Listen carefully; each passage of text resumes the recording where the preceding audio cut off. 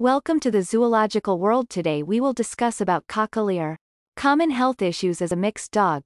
The Cockalier tends to inherit any of the health problems from its two parent breeds. This can include progressive retinal atrophy, cataracts, cardiomyopathy, weakness of the heart muscles, syringomyelia, a fluid-filled cyst in the spinal cord, and hip dysplasia, in which the bone can become loose from the socket.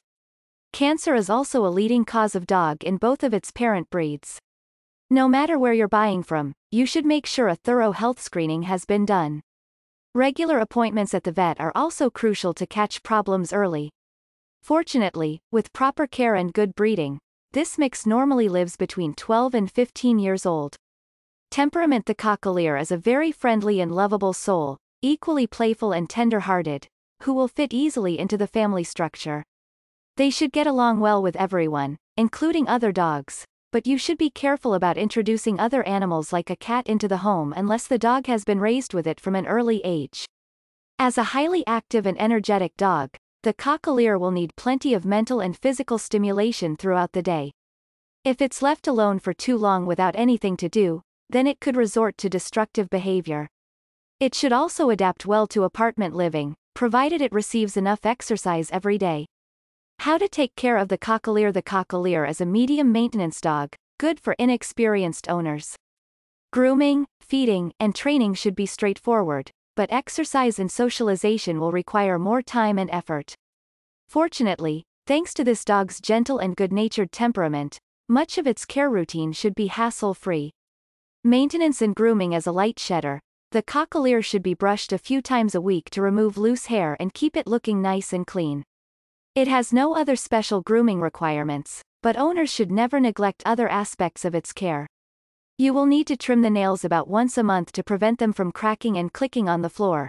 This can cause the dog pain and discomfort. Examine the ears regularly for signs of infections and clean them out accordingly.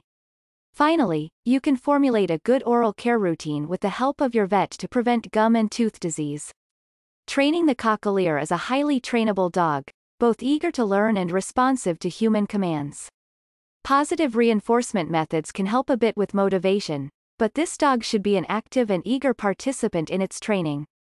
Exercise. Because of its strong hunting heritage, the Cockalier may require more than an hour of exercise every day.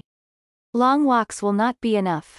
This dog loves to run and chase after balls or discs. It's also an eager participant in agility and hunting challenges and excels at swimming. A fenced yard is recommended so you can let it play without worrying about it wandering off. When it's on the leash, a strong harness is also recommended to prevent injury in case your dog lunges at other animals. Puppies. Like all dogs, Cockalier puppies will need to be socialized early and often to avoid shyness and temperament issues. Fortunately, because of its natural friendly disposition, this isn't too much of a concern. The larger problem is its strong prey drive.